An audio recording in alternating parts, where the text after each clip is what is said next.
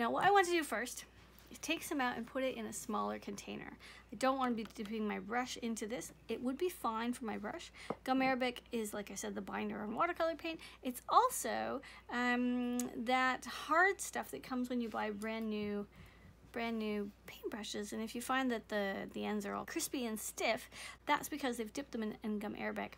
So a nice thing about gum arabic is if you have a brush that you want to store for a long time, or you feel like it's fraying a little bit, if you dip it in gum arabic and reform it with your fingers, it will take the new form. You just reform it, let it dry, set it down, leave it alone for a while. I would leave it for a few days, but you could leave it as long as you want. And then eventually come back, and when you go to break it again, you're not breaking it as much as putting it into some water and just moving it back and forth and letting it soften on its own. And then there's a very good chance that whatever strays happen to be going all wild, you're able to reclaim them, retame them back into their proper position on your brush. So that's a really great use for gum arabic. Also is that it can help you fix your brushes. There are oils on our fingers. You don't want to get those oils onto the brush. I'm not concerned. I wash my hands so many times during the day. I really don't think there's a lot of oil on there. I'm also going to use these brushes and I'm going to wash them, so I'm not concerned. But if you're concerned, if you spent a fortune, I mean like hundreds of dollars on a brush, you may want to avoid touching the end. Just a thought. If you find anything floating in here, don't worry about it. It's just the resin has come together because you've let it sit for too long or for a long time.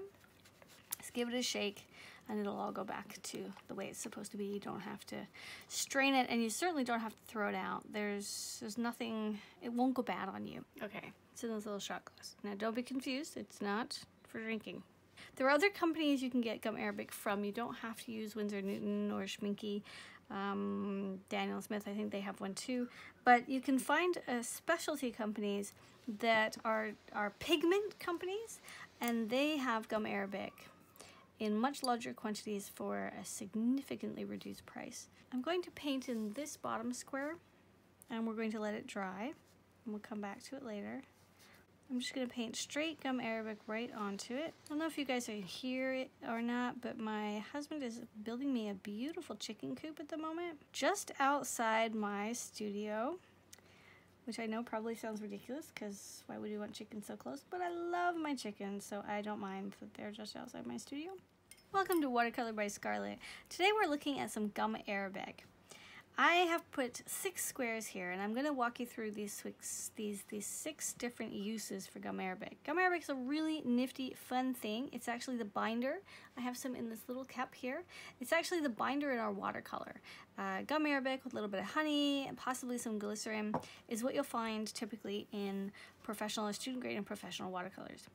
Now, when you're working with watercolor and you find that it dries too fast, you can actually mix gum arabic with your paint, and it will slow the drying time. Okay, it'll make it stay wetter longer. So there are a few things you want to consider here. We don't want to use the gum arabic with too much strength to it, but this can be a lot of fun and very useful when you're doing a big piece and you want to come back and forth, or you want to drop in more color. You want to be able to work more wet and you don't want the paint to dry too quickly. Just add some gum arabic in there. You want to add a little bit of water too. It's not pure gum arabic and paint, although you could do that. But be aware, you want to try it and test it out first, because you might have issues with cracking if you use too much gum arabic. Okay, so here we can see how long that takes to dry. It's definitely wet. Now another thing it'll do is it'll take your paints, your paints which might otherwise be pretty strong or opaque, such as this one. See if I really layer this on here, I can make it really dark.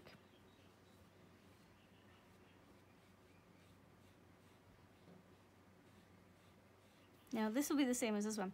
By adding gum arabic to the paint, you're going to make it more transparent. Your paints are already transparent, but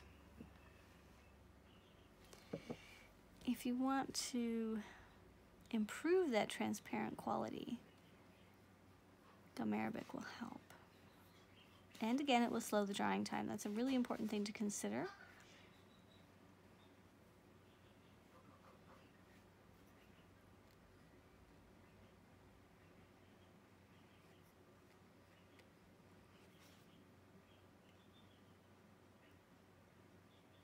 Considerably more transparent. Now let's add more pigment. Let's see what happens.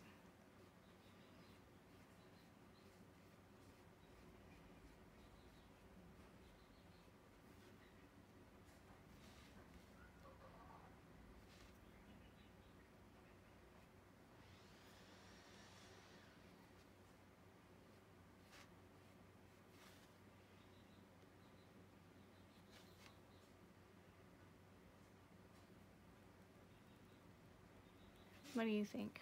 So here we have the same color paint, and it's already dried. And we can see this is totally different. So I want to add some gum arabic on top. So if you have a painting and the painting's all dry, let's say it's something like an orange and you want the rind of the orange to really stand out, you can glaze it with gum arabic. And this will give you a beautiful shine. So here we have the glazed version.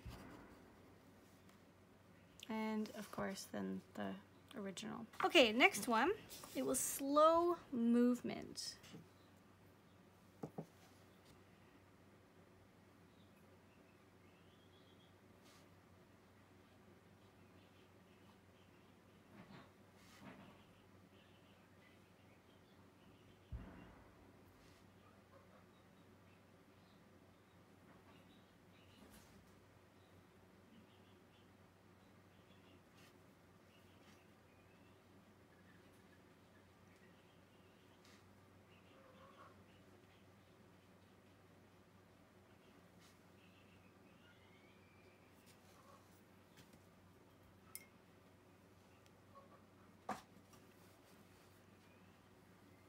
Okay, I'm using some paint on this little brush. Half of this little circle has gum arabic on it.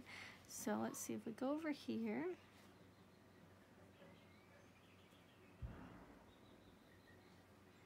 Versus going over here.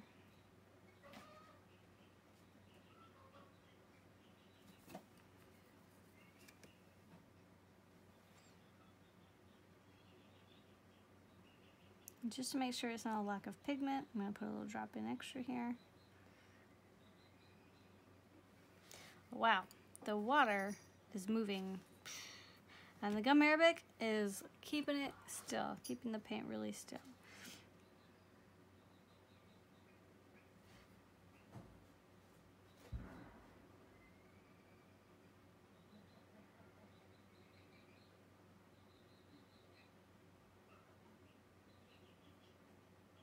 So maybe you have two colors that are really close together and you want to paint one color while the other color is still wet, but you don't want that water to bleed in. Using gum arabic is an option. And we're going to use these in the upcoming tutorials. I'm going to use gum arabic more and more in my work to show you guys as the techniques progress. I just want to go through the basics today, so I won't dive into too much of the details, but we're just going to talk about all the basics. And the last two options are lifting out and lifting out. One with the gum arabic under the paint and one with the gum arabic mixed into the paint. So with this one, I've mixed the gum arabic with the paint. I'm just taking the time to slowly paint it on. And now we're going to paint onto this little circle.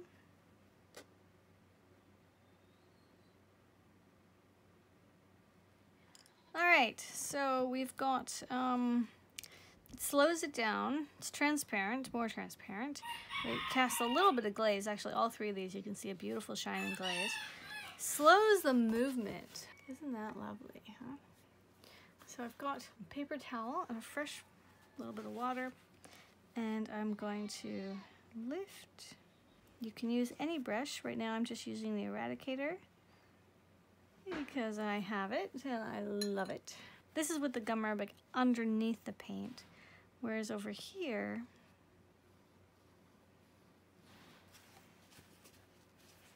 we've mixed it into the paint and then just blotting it off with a clean paper towel. You don't want to be transferring old color back onto your painting.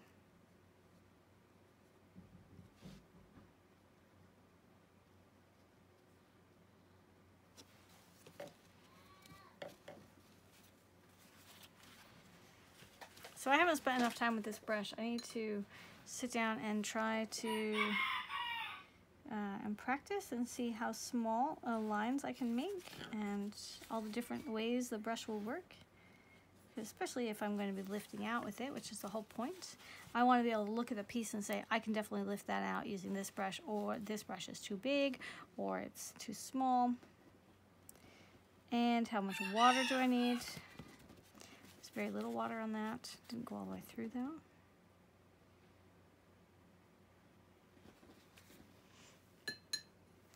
Okay, so let's say we're going to do a larger spot.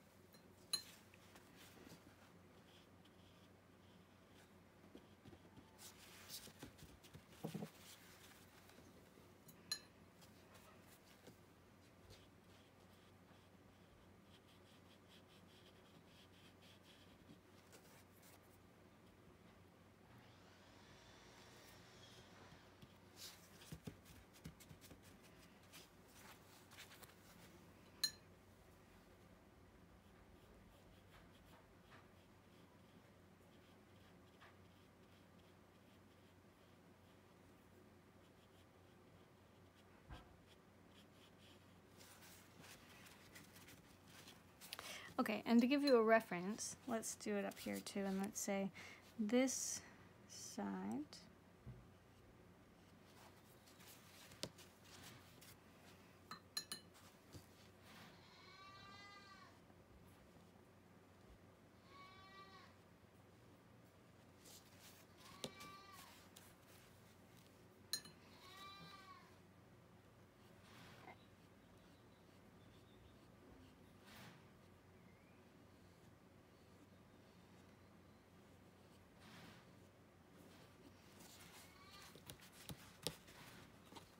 Okay, so this is a lifting color anyway. It's not a particularly staining color in the first place. Also, I'm using the eradicator, which makes a big difference because this brush is made.